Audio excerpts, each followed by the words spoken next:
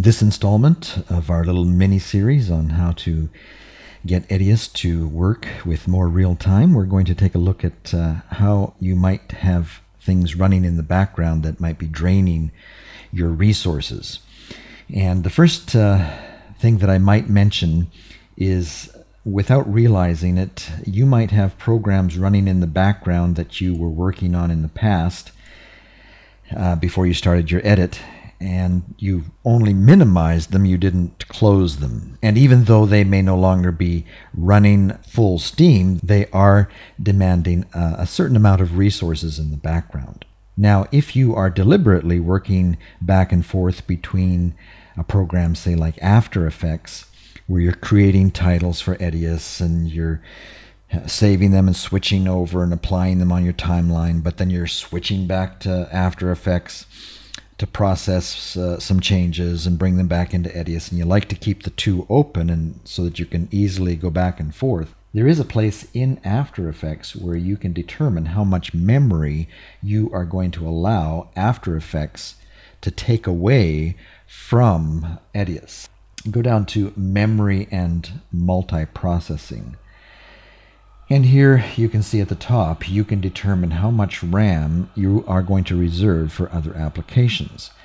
And so if you're primarily working in Edius and just making a few changes in After Effects, you might here apply more RAM to be available to Edius.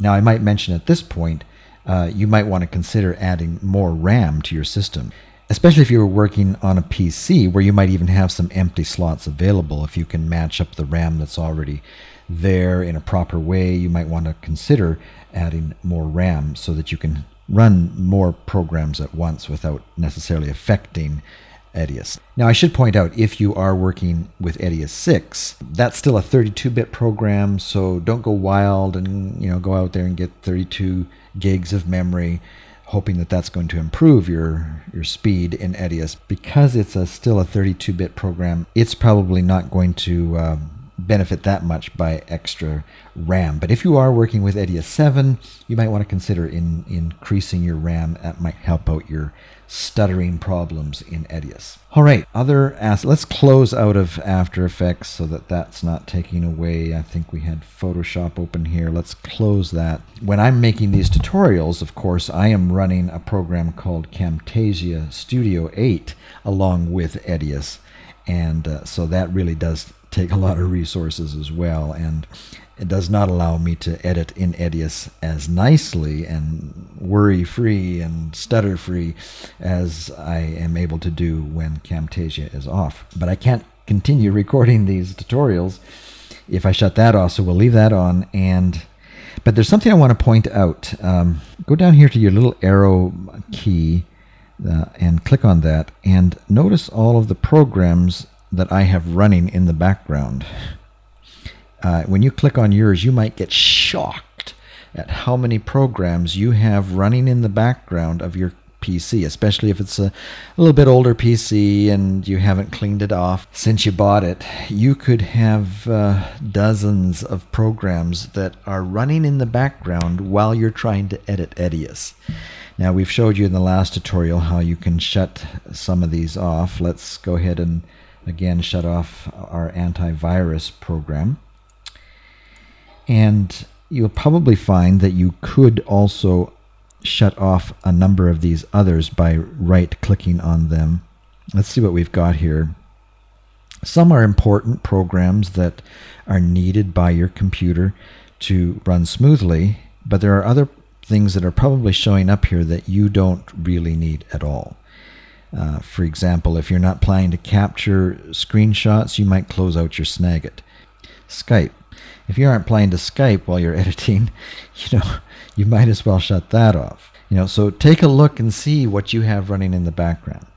Now, rather than go through and manually shut these off every time you want to edit a project, you may decide that you want to prevent these programs from auto-starting and running in the background every time you start your computer.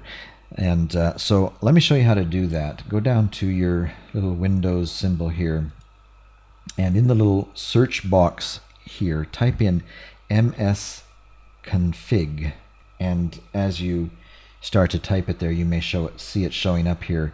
It's the msconfig.exe that we want to click. And then on the tabs up here, go to Startup. And here, as you click that tab, you will get a list of programs that are starting automatically in the background every time you start your PC. And so if you're wondering why your PC takes so long to start up every time, and why you might be stuttering along with some of your software these days, it might be helpful for you to take a look and maybe shut some of these off so they're not auto-starting. For example, as I look down here, I don't know how all of these got onto my laptop. It's a mystery sometimes how things get installed. For example, this Nuance Communications. I have no idea who these Nuance people are. We don't need them to start up every time. Get rid of all those. When you installed your printer, it may have installed a suite of software that is running in the background and taking resources away from your projects. Let's get rid of those. We don't need Biongo Wi-Fi. Apple Push we don't need. GV license, we do need that. If you want to run Edius, you need to keep your GV license manager working.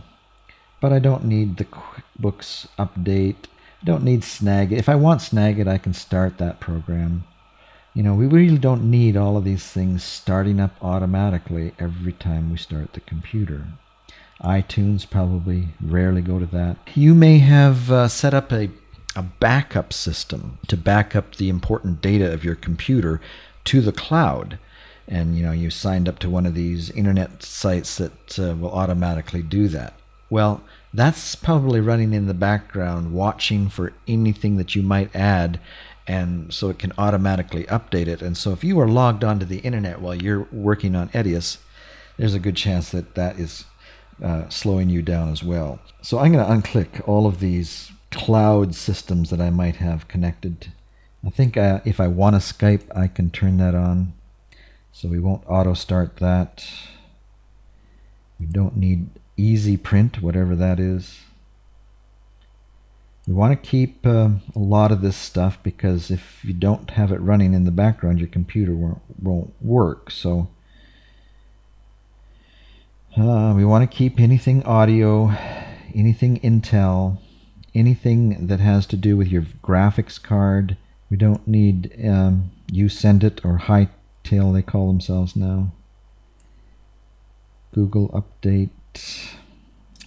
Don't need any update things going on in the background. So just go through your list here and use your best judgment as to what you can live without as far as programs that are running in the background as you work on your edits.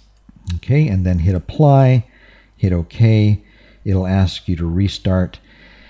I won't hit the button just yet because that'll shut down our recording program here. But next time you start the computer, you will find that your computer not only starts a lot faster, but you have freed up some resources now to be able to possibly run Edius a little faster. All right, well, I believe that does it for part 2 of our tutorial. I'm saving the best to last. In our next tutorial, we are going to take a look at how you can tweak Windows itself. Windows itself actually takes a lot of resources away from the software programs that you're trying to run. However, there are a number of steps that you can take to minimize the resources that Windows itself is taking away, and thus free up those resources for Edius. And we'll take a look at those in our next tutorial. So stay tuned, come back. We'll see you all in part 3.